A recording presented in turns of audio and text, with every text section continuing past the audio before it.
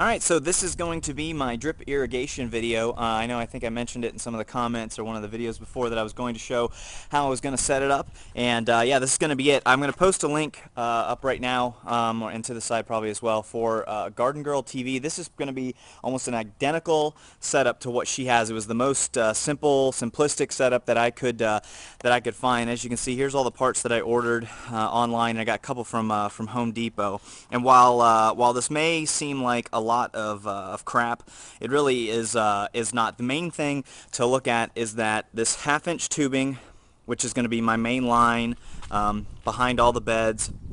Then there's quarter-inch tubing, which is kind of just, where you connect all the emitters. But as opposed to having the multiple different types of emitters, since all my beds are relatively the same, and there's little spout, these little round emitters, all different kinds, with some with pegs, and you can check it out online. You guys probably know a whole lot of it. But I'm, again, doing pretty much the exact same setup as I saw with using this also quarter-inch drip line, where I don't know if you can see it right here, but there's a little hole here, and this is, yeah, every 6 inches they have those lines. And since what I'm planting is all basically the same peppers, tomatoes, and some other things, I'm basically just going to put them in the beds and kind of wrap them back and forth. So anyways, the main thing to think about is to not get overwhelmed with all this stuff, because a lot of these connectors are like, those are stoppers you put at the end of the line. There's some elbow connectors, and then these things here are valves that you can control the flow of the individual quarter-inch tubes that come out, and I'll show you that. And then just like here, that's stakes to tie it down.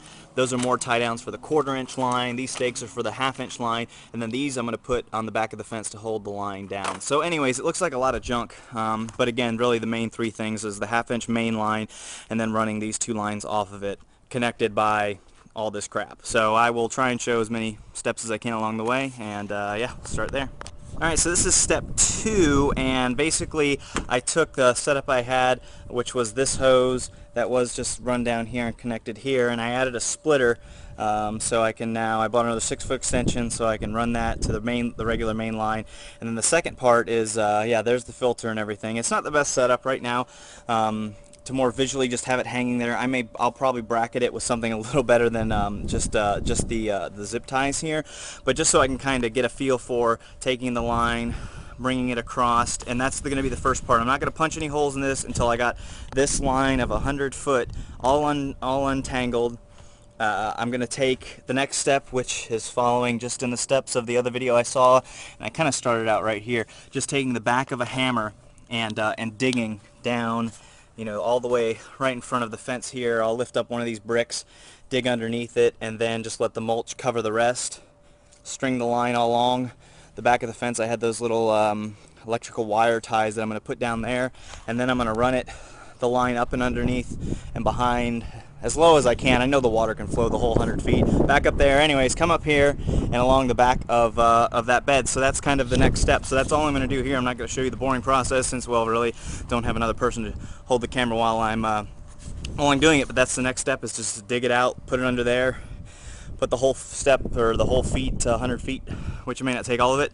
And yeah, then I'll show the next step, which is probably that being done, and then obviously then adding the drip lines that come off that main half-inch line. All right. So I'm going to show this step, and the camera work will probably be horrible, but basically taking a hammer and just going through the grass. It's not. It's actually pretty soft because we've been getting a lot of rain, and but just digging, and just starting the line, even though this first pass won't get it all the way. But that's pretty much it, and I'm just gonna keep digging that all the way across until it gets deep enough, and go right into to the bed area. All right. So I figured I'd show this next step, which is digging the line.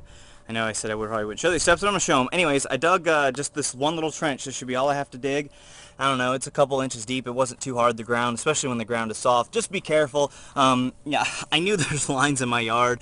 I wasn't exactly sure where they were, and it's not like I was cutting through them with the saw. And like the 2-inch depth, I mean, as soon as I was pulling through, and the hammer would not move anymore, and so I stopped pulling. But just be careful when you're going through. as you're not gonna electrocute yourself. Again, I just kind of stumbled on these, but you would need, I don't know what kind of brute force strength you would need to rip through that wire with a hammer. But I'm still alive, so it's all good. But anyways, this sits nicely into the hole, and then I'm just gonna put it under the mulch and yeah, run around. So I'm pretty sure the next step will be me showing it all in place. All right, so here we go. Got it all. It's buried under the ground. It's gone.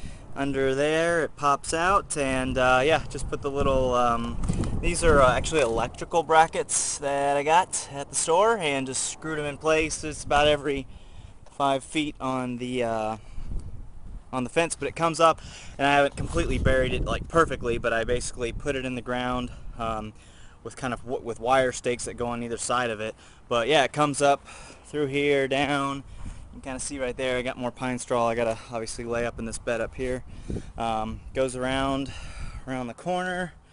Here you can see one of the stakes that you put in the ground.